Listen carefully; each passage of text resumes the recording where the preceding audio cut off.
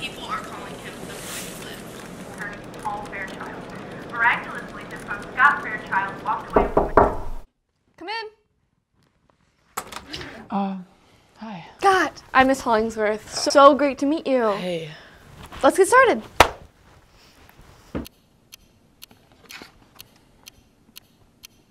You have a nice office. It's roomy. Listen, Scott, I'm gonna be as completely honest as I can with you here. You don't wanna be here. I get that. The last thing you wanna do after a traumatic experience is sit down and talk it out. To be honest, you might be the first person to actually agree with me on that. But it's more than that. Losing a parent is hard at any age, especially with you being so young. You can't just keep pushing this down. Is that why they're making me do this? This mandatory grieving? No one is making you do anything. We're just getting started here. This is good. I'm your friend. So, what? You want me to start at the top? You want to know my first words? Let's just start with the accident. What do you remember?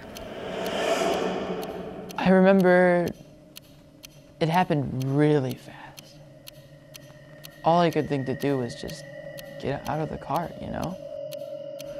And it didn't feel like I was there. It felt like it was happening past tense. You know what I mean? Like I was watching it happen. Like a memory, you know? And then I saw my dad. Was your dad in the car with you? No. He flew out on impact. The police found him 5 yards away, face down. And so what do you remember thinking? I don't remember thinking anything. It still felt like I wasn't even there. Your situation is kind of ironic, isn't it?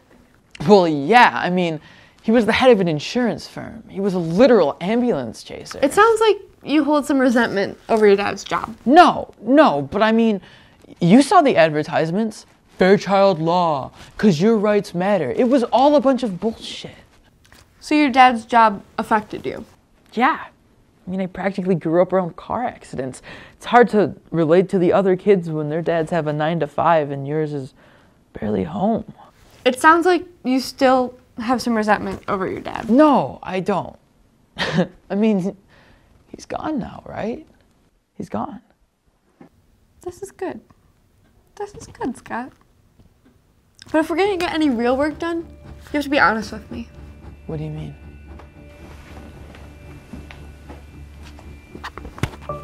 Just tell the truth, Scott.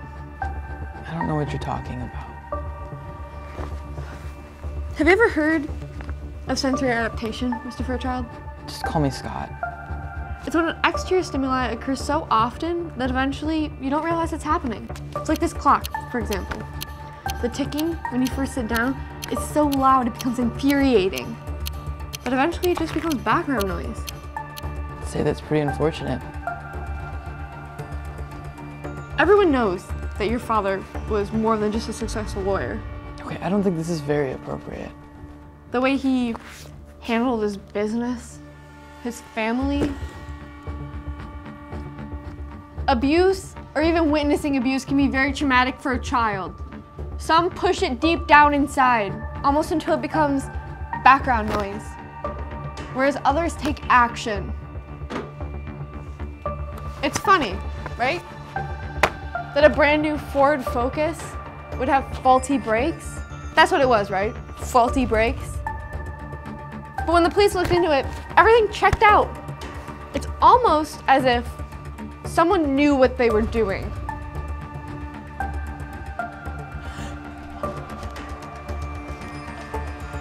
It's funny. My dad had this exact same poster at work. He had a lot of posters like this, actually. He used to say they were little reminders to keep him on the right track. It was all bullshit. Not some victim, Hollingsworth. I'm not some kid that snapped, okay? Just seeing what he did to my sister, to my mom. I'm a killer.